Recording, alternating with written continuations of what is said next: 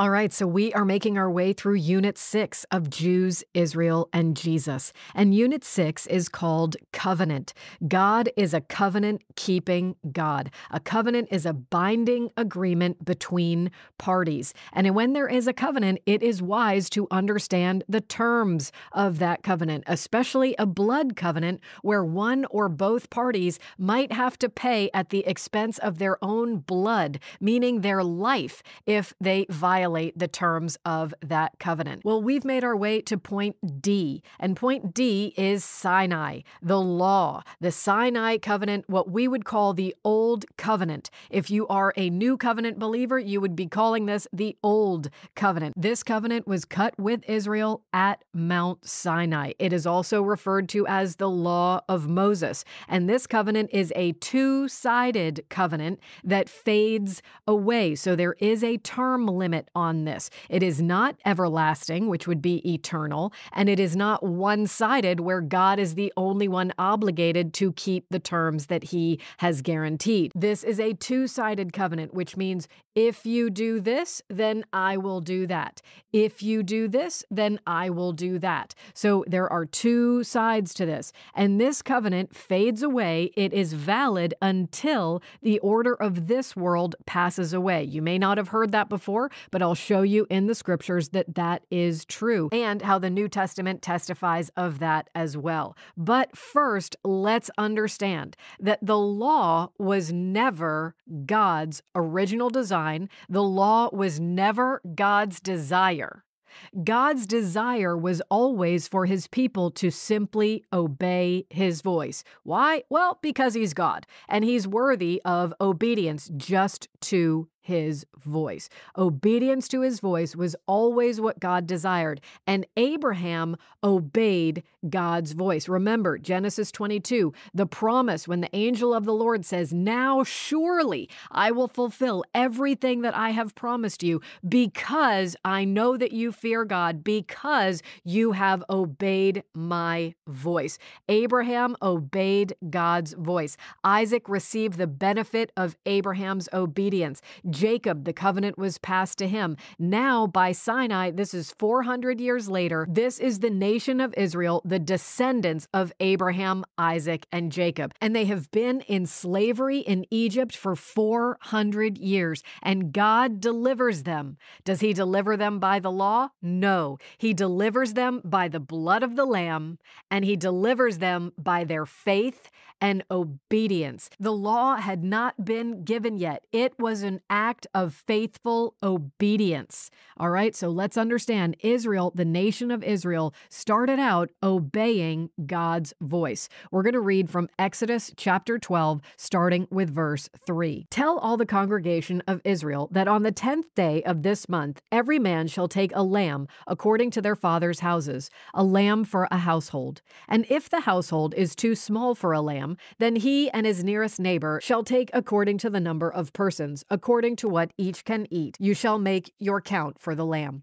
Your lamb shall be without blemish, a male, a year old. You may take it from the sheep or from the goats, and you shall keep it until the 14th day of this month, when the whole assembly of the congregation of Israel shall kill their lambs at twilight.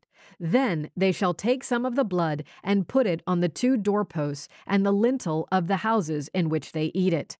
They shall eat the flesh that night, roasted on the fire, with unleavened bread and bitter herbs they shall eat it.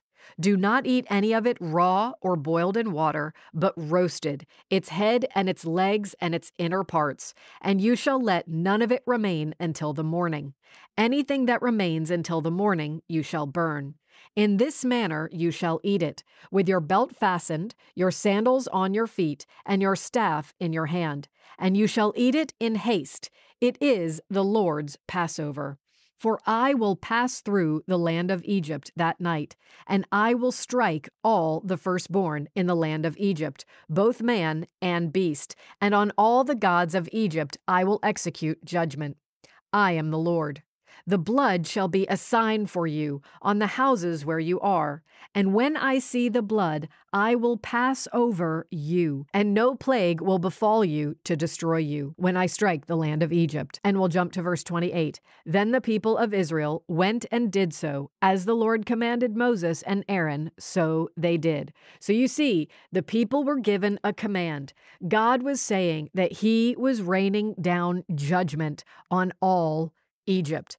And everyone in Egypt, including the Israelites, they were not perfect either. They were in their own sins. And we know from later parts of the Bible that they were also worshiping false gods while they were in Egypt and even while they were in the wilderness. So Israel also deserved the judgment of God. They deserved for the destroyer to come into their households and take their firstborn as well. But God gave the command.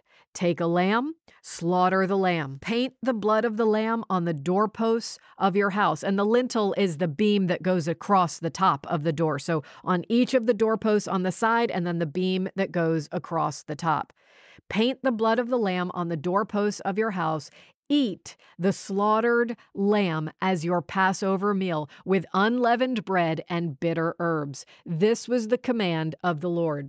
And for this, the Lord said, I will pass over you, and you will not be destroyed when the destroyer is sent through Egypt to take all of the firstborn. And at this, the people of Israel obeyed. Now, maybe because they'd been in slavery for 430 years, they were so desperate they were willing to do anything. Sometimes that's when the most obedience comes in people's lives, is when they're willing to try anything crazy. If God has told me to do this, yep, I'm going to do it because I want out of this slavery so bad. But that's a different conversation for a different day. Well, after God led the people of Israel out of Egyptian slavery and through the parted waters of the Red Sea, he tested their obedience again. He wanted to see if they would obey his voice, simply obey his voice, without laws, without a written code, if they would just obey his voice. So he was going to test them. This is Exodus 16, verse 4. Then the Lord said to Moses, "Behold, I am about to rain bread from heaven for you, and the people shall go out and gather a day's portion every day, that I may test them, whether they will walk in my law or not." So God was going to give bread from heaven. We know now that that is manna. They didn't have a name for it yet at this point because it hadn't come yet, but God is saying, I'm going to bring bread from heaven, and then he gives the command to them in this same passage that for 6 days you go out and gather this bread from heaven, but on the seventh day, rest. Do not gather any. And don't worry, I'll give you a double portion on the 6th day so that on the 7th day you'll have plenty and it will last you through until the beginning of the next week. But at this, the people did not obey. They gathered 6 days, and then on the 7th day, they went right out to look to see if the manna was there. But it was not there because God had told them it wasn't going to be there, because God had told them he was only going to give it for 6 days and not to go out on the 7th day. So they did not obey his voice. The voice of God wasn't enough for them as it had been for Abraham, who proved faithful and obedient to God's voice. Well, as another note, sacrifices of atonement were never God's desire. The law of Moses, requires sacrifices for atonement for sins that have been committed. But even that was never God's desire. Obedience to his voice has always been what God has wanted. So let's look at the scripture that talks about that. We're going all the way to the book of Jeremiah, when Jeremiah is speaking on behalf of the Lord, and the Lord is saying, look, I never wanted sacrifices. I wanted obedience. This is Jeremiah 7, starting with verse 22. For in the day that I brought them out of the land of Egypt, I did not speak to your fathers or command them concerning burnt offerings and sacrifices. So that right there is referring to the passage we just read from Exodus 16. God didn't say, offer me a sacrifice and I'll rain down bread for you. No, he said, I'm going to rain down bread for you. Now obey my voice and only gather it on 6 days. What he wanted was obedience to his voice. He didn't immediately go into talking about sacrifices with them. That comes much later, and we're going to talk about that, but that wasn't God's initial intent or design. But we're still in Jeremiah 7, we're up to verse 23. But this command I gave them, Obey my voice, and I will be your God, and you shall be my people, and walk in all the way that I command you, that it may be well with you. See, obedience to God's voice is always what he has wanted. But because the people failed to obey God's voice, God made a covenant with the people at Mount Sinai, and he disclosed his laws and his statutes and his commandments and his regulations and all of his requirements of what it would take to be in covenant with God, to be the covenant people of God, to maintain right standing with God. And just as a side note, pre-disclosed written codes of law were unheard of in any ancient civilization in that day. This is such a wonderful grace and mercy of God, because in societies in that day, typically the king or the chief or the ruler of a people or a nation or an empire, they had all authority, and they usually considered themselves to be gods or semi-gods in the earth. Well, they also, because of their position of authority, they had the right to create legislation however they saw fit, according to whatever their view or sense of justice was in any particular case, whether they had partiality for one person or one type of person or another, if they had preferences, or if they were just in a bad mood that day. They could create legislation based on their own opinions. It was not disclosed in advance. It was all made up as they went along. And if they contradicted themselves, then they would just issue a new decree and find some clever way of saying, no, I'm not an imperfect ruler. It's just that this is a different situation. So they're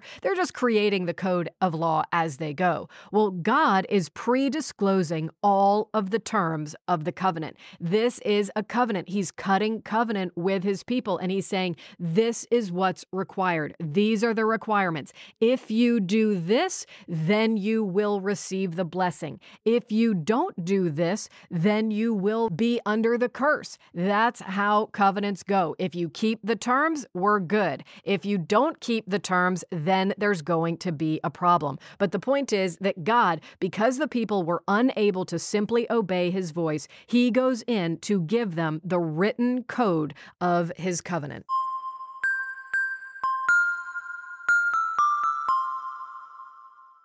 So before God gives the people his requirements and his regulations, his laws, his decrees, his statutes, ordinances, all of these things, he tells the people what the blessing will be if they are obedient. This is before he's given them any regulations. We're in Exodus 19. We're going to start with verse 5.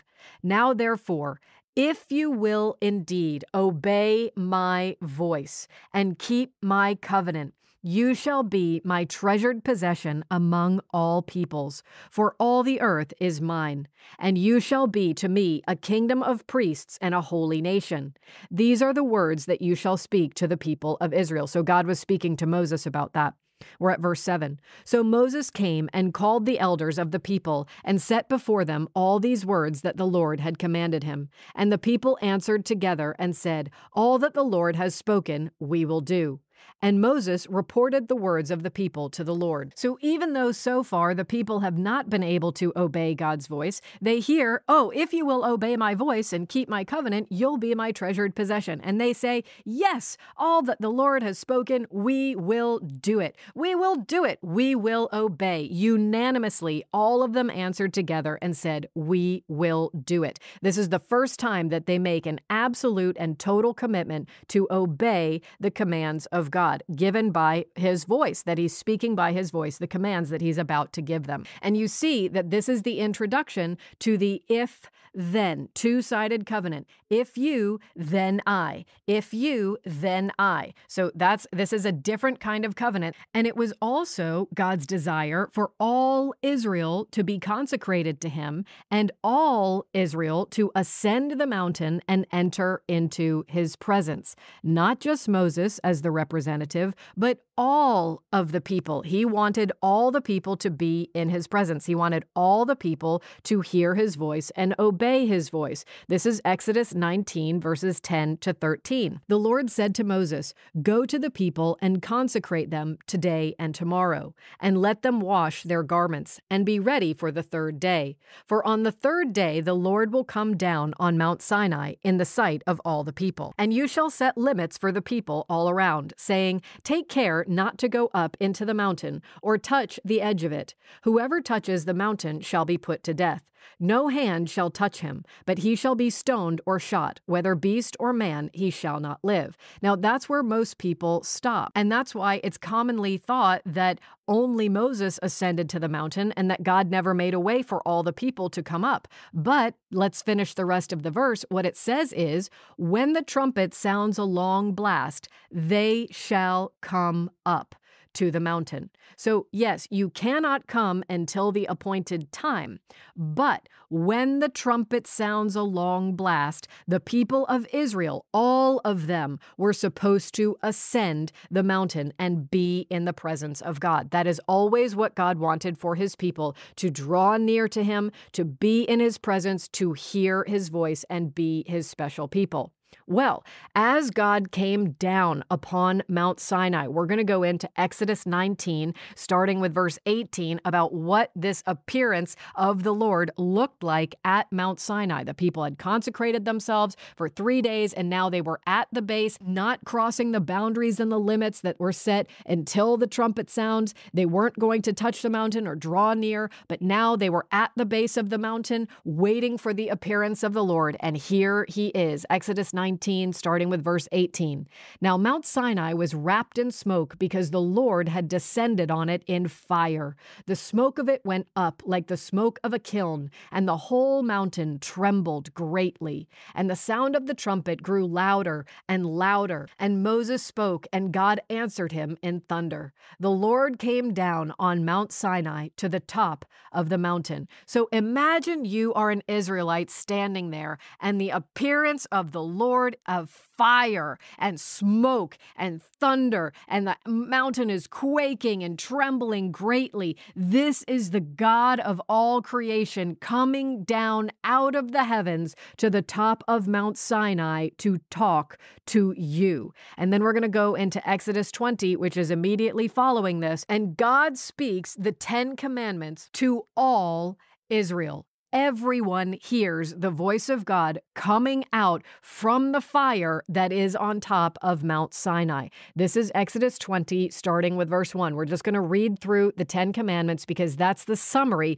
of the requirements of God, and all Israel heard them with their own ears. And God spoke all these words, saying, I am the Lord your God, who brought you out of the land of Egypt, out of the house of slavery. You shall have no other gods before me. You shall not make for yourself a carved image, or any likeness of anything that is in heaven above, or that is in the earth beneath, or that is in the water under the earth. You shall not bow down to them or serve them, for I, the Lord, am a jealous God, visiting the iniquity of the fathers on the children to the 3rd and 4th generation of those who hate me, but showing steadfast love to thousands of those who love me and keep my commandments. You shall not take the name of the Lord your God in vain, for the Lord would not hold him guiltless who takes his name in vain.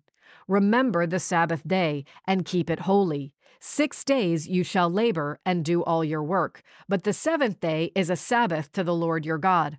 On it you shall not do any work, you or your son or your daughter, your male servant or your female servant, or your livestock, or the sojourner who is within your gates. For in 6 days the Lord made the heaven and the earth, the sea and all that is in them, and rested on the 7th day. Therefore the Lord blessed the Sabbath day and made it holy. Honor your father and your mother, that your days may be long in the land that the Lord your God is giving you. You shall not murder. You shall not commit adultery. You shall not steal. You shall not bear false witness against your neighbor. You shall not covet your neighbor's house. You shall not covet your neighbor's wife, or his male servant, or his female servant, or his ox, or his donkey, or anything that is your neighbor's. So that's the 10 commandments, the 10 words that God spoke to all of Israel from the top of Mount Sinai. And just to give you a confirmation that God spoke to all of them this, let's look at Deuteronomy chapter 4, verses 12 to 13, that states this plainly.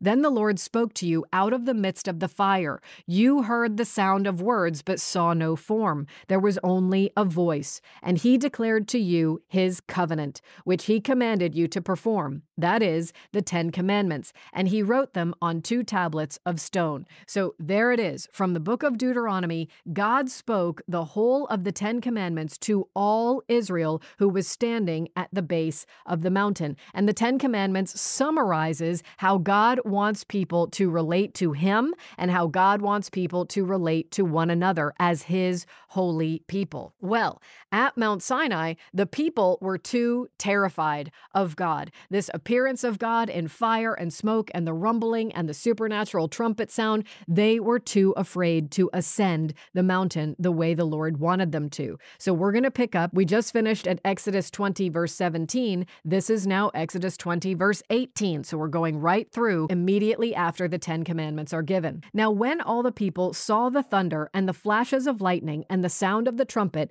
and the mountain smoking, the people were afraid and trembled, and they stood far off and said to Moses, "You speak to us, and we will listen, but do not let God speak to us, lest we die."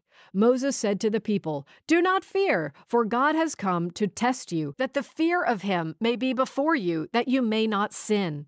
The people stood far off, while Moses drew near to the thick darkness where God was. So God coming down in fire and smoke and thunder and an earthquake trembling the mountain, that was to instill the fear of the Lord in his people, so that they would obey him, so that they would not sin, so that he could bless them. He wasn't trying to be mean and evil and scary. He wanted them to have the right and proper respect for him so that they would obey him, so that his blessing could be upon them. However, they were too afraid. And so they said, "Moses, you go be our representative. You speak to God, you come back, tell us what he said. We'll do whatever you say. We'll believe you. But it is too scary to go up into that smoke and fire, man. We're not going. You go, but if we go, we're going to die. So you go on our behalf. You come down, tell us what he said." So Moses goes up on the mountain and he receives from the Lord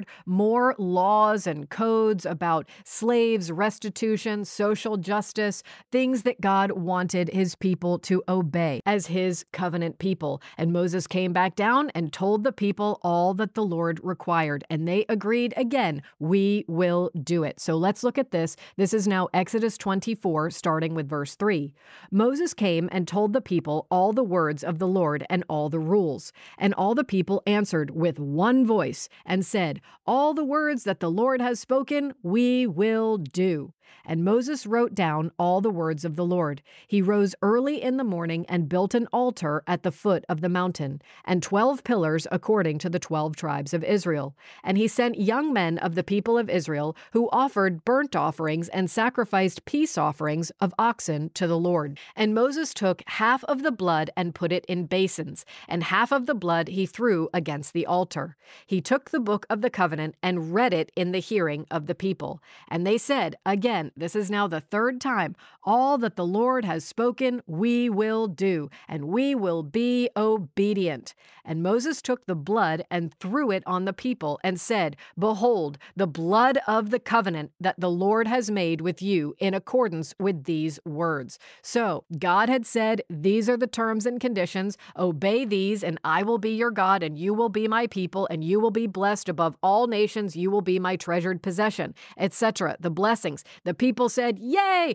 we will do everything God says, even though we haven't so far. We will, we promise, of course we will. So they're guaranteeing, yes, we are entering into this covenant. Well, this is a covenant ceremony. The blood being spattered on the altar was representative of the blood being spattered on the Lord. And then the blood being spattered on the people was that the people were entering into a blood covenant with the Lord. So remember in the first class, we talked about how blood covenants, sometimes both parties would cut the palm of their hand and then mingle blood together so that they were sharing blood, the blood of the covenant. And in a covenant ceremony, they would read all of the terms that both parties were agreeing to. So that's exactly what's happening here. Moses wrote down everything that the Lord had said in the laws that he had given in the chapters between Exodus 20 and Exodus 24.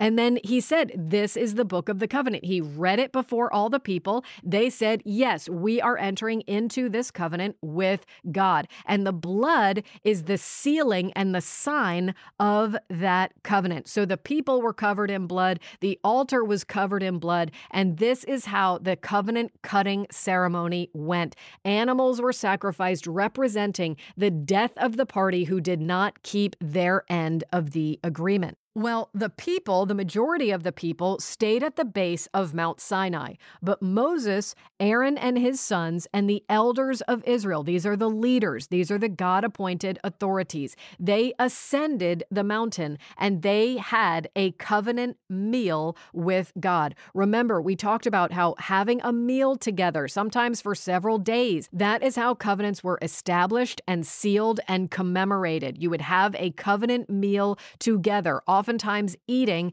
the sacrifices that were made for the covenant itself and for creating the blood of the covenant. So let's look at how the elders of Israel shared a covenant meal with the Lord in this covenant cutting ceremony. This is Exodus 24, starting with verse 9, immediately following the verses we just read. Then Moses and Aaron, Nadab and Abihu, and the 70 elders of Israel went up. So you see, they go up to the presence where God was. And they saw the God of Israel. There was under his feet, as it were, a pavement of sapphire stone, like the very heaven for clearness. And he did not lay a hand on the chief men of the people of Israel, meaning they had entered into his presence, and technically they probably should have died because he is a holy God. But they entered into his presence and they did not die. No, they saw the God of Israel. The scripture continues, they beheld God and ate and drank. So the elders of Israel went into God's presence and they ate and shared a covenant meal. So after this, God proceeded to give Moses the design for the Ark of the Covenant, the design for the tabernacle and its furnishings, the requirements and regulations for the consecration of the priests and what the priests were supposed to wear, and also for the altar of sacrificial offerings and the incense offering that would go inside the tabernacle before the veil into the most holy place. So these were all more regulations that God gave for how he would be able to be in covenant with his people and dwell among them, that his presence could be with his people. So before this tabernacle was erected, Moses would go outside the camp to a place called the tent of meeting. And there, God would come to the tent and meet with Moses and speak with him face to face as a man speaks with his friend.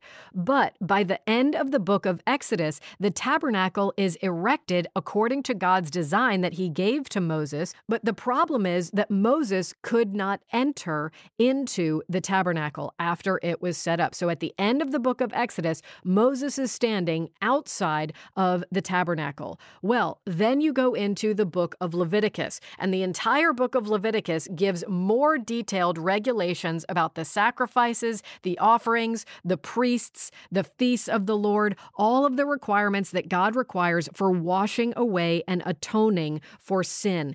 And this is more blood of the covenant. Let's look at Exodus 17, verse 11. For the life of the flesh is in the blood, and I have given it for you on the altar to make atonement for your souls. For it is the blood that makes atonement by the life. So even as God entered into this covenant with his people, he knew that his people were not going to be able to be perfectly obedient. And if they are missing the mark, well, sin means to miss the mark. If you don't get it perfectly, then you have missed the mark. That is sin. You have not done the will of God perfectly. So God made provision within this covenant of, okay, if you violate one of the terms of the covenant, you won't just die immediately because he's not that kind of God. No, but someone has to die for the sin that has been committed. Someone has to die when we are in blood covenant together and you have violated one of the terms of that covenant. covenant.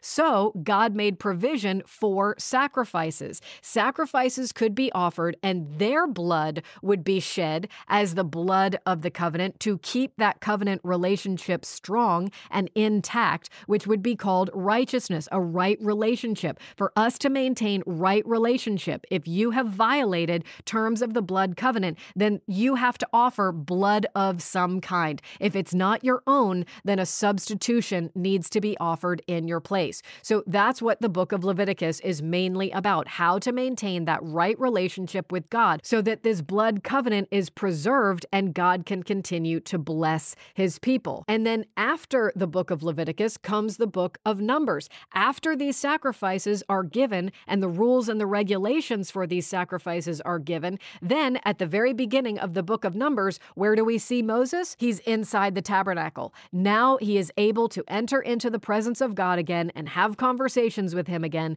because acceptable sacrifices have been made the way that he requires according to this blood covenant. Well, another sign of the covenant is the Sabbath. Now remember, the first command that God gave Israel when they came out of slavery in Egypt was the Sabbath. That is how he tested whether they would obey his voice or not. It was the first command that he had given even before the law was given. Then within the 10 commandments, the Sabbath is the fourth commandment. So God emphasizes, you're going to keep the Sabbath because I am the God who created heaven and earth. I created it in 6 days, and on the seventh day I rested. You have been brought out of slavery. You now on the seventh day, you rest because I have given you rest as a gift, and you are the people of the God who worked for 6 days and then rested. So the last commandment given in all of these series of commandments in the book of Exodus, before the tabernacle is erected, the last of the commands given to Moses in Exodus is the Sabbath. So it's the first command, it's in the middle, and it's the last command. So hear this language of what God says about the Sabbath. This is Exodus 31, starting with verse 13.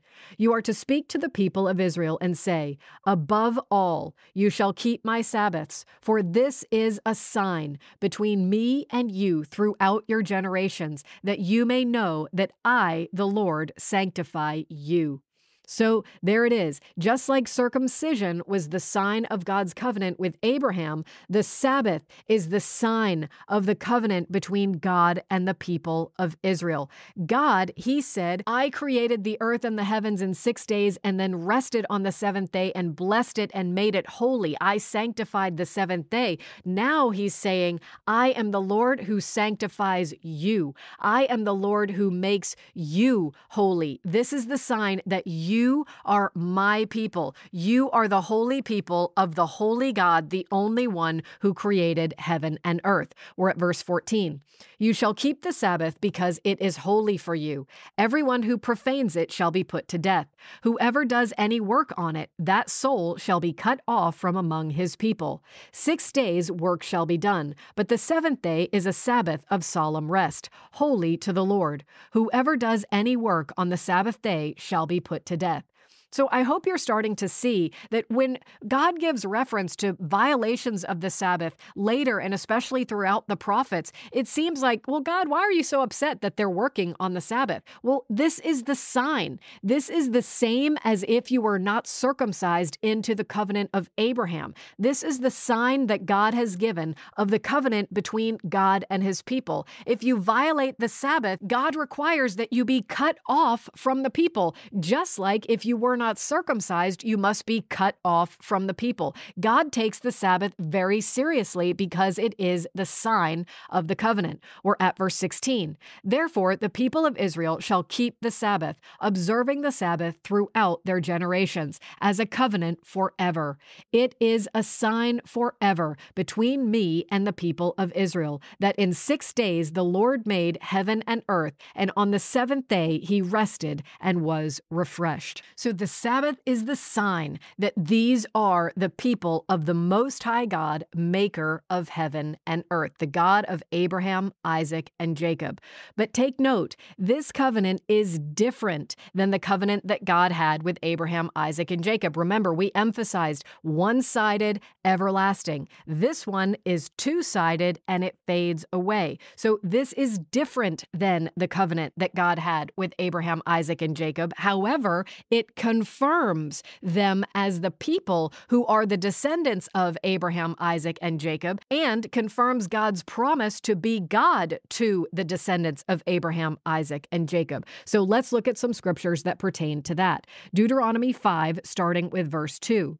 The Lord our God made a covenant with us at Horeb. That's another word for Sinai. Not with our fathers did the Lord make this covenant, but with us, who are all of us here alive today. The Lord spoke with you face to face at the mountain, out of the midst of the fire, while I stood between the Lord and you at that time, to declare to you the word of the Lord. For you were afraid because of the fire, and you did not go up into the mountain. So Moses is saying, this is not the same covenant that God made with our fathers. That means Abraham, Isaac, and Jacob. Abraham, Isaac, and Jacob were not under the law. They were under obedience to God's voice. And because Abraham obeyed God's voice, God unconditionally promised that he would bring his word to pass. But this is an entirely different kind of covenant that God is now making with the Israelites. And in Deuteronomy chapter 5, Moses proceeds to give a recap of the Ten Commandments, because Moses gives the book of Deuteronomy when the people are about to enter into the promised land. So he's reminding them, this is the way of God. Keep the way of God so that you can be blessed in the promised land and God can prosper you.